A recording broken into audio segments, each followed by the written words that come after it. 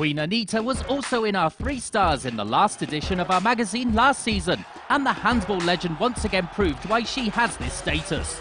Görbicz is always there in the most important moments, and with 16 goals in total, she was the weekend's top scorer and certainly deserves her place in this category. She can play any number of roles and is convincing on the wing, as well as in the back area as playmaker. She has vision and is not afraid of picking up possession and playing it to her teammates. The Hungarian brunette was also ice cold at penalties. With the victory over Vardar, Görbicz won her 3rd title, but the first with the support of her son. The second lady in our 3 stars embodies pure power.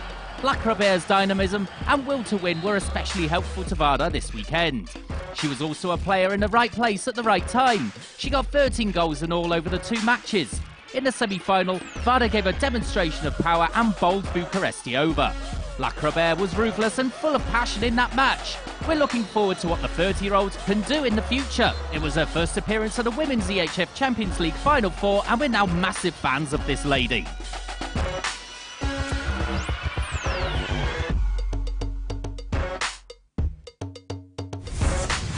May we introduce the MVP for this season, Nycke Groot.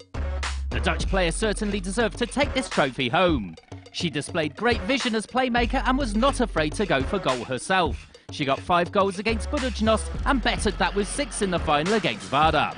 She was a key player the whole season long, and alongside her goals, she weighed in with a number of assists for her team.